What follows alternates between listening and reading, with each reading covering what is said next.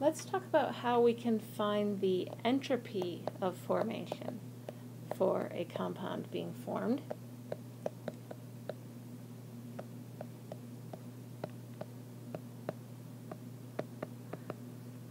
Unlike enthalpy, entropy does have an absolute reference point.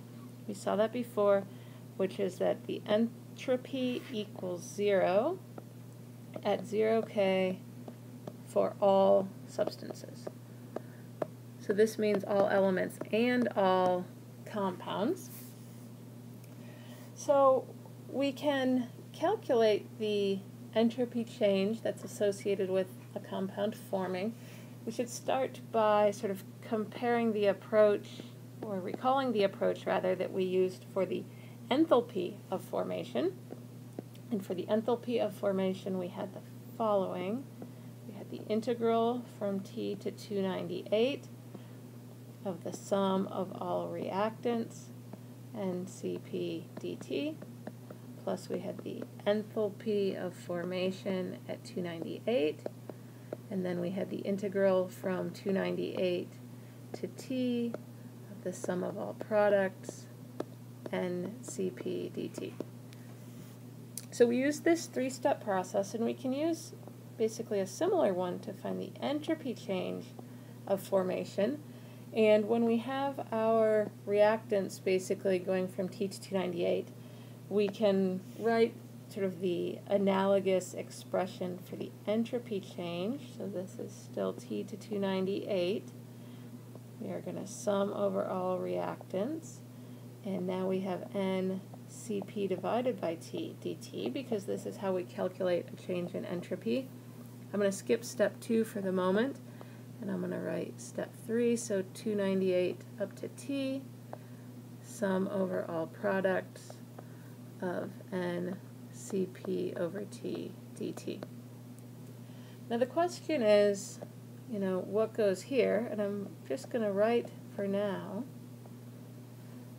this, the entropy change at 298. So this part we can do. All we need to know is what is Cp. And this part we can do, again, all we need to know is Cp. But this middle one, this is sort of new, and the question is, where do we find this? Is this something that we look up, like this was, or is it something that we have to calculate?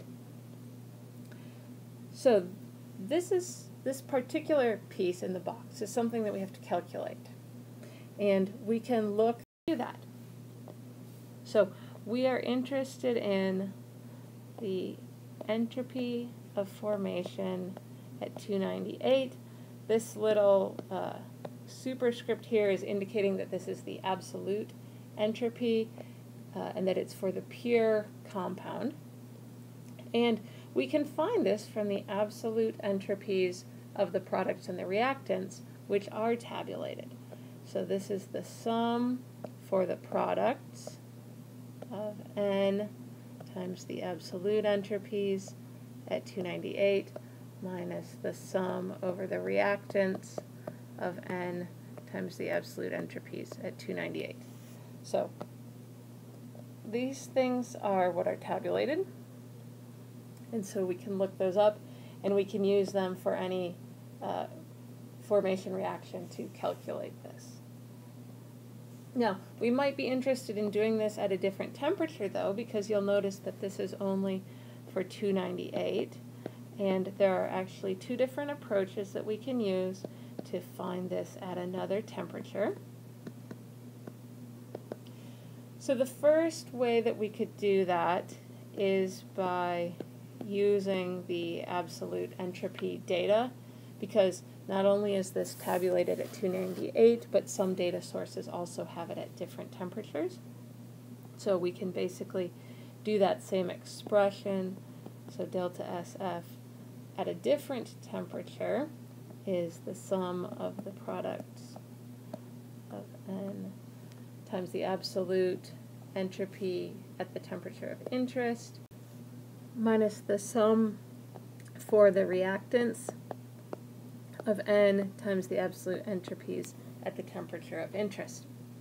The second way that we can do this is using the expression that the Gibbs free energy of formation is equal to the enthalpy of formation minus T times delta S of formation, and we can rearrange this to find that the entropy of formation is equal to enthalpy of formation minus the Gibbs free energy of formation divided by the T of interest. So the enthalpies of formation are usually tabulated, and the Gibbs free energies of formation as a function of temperature are usually tabulated. It's only the entropy of formation that's not. So we can use these tabulated values, or we can use these tabulated values. And it doesn't matter which way you do it, you should come up with the exact same value for the entropy of compound formation.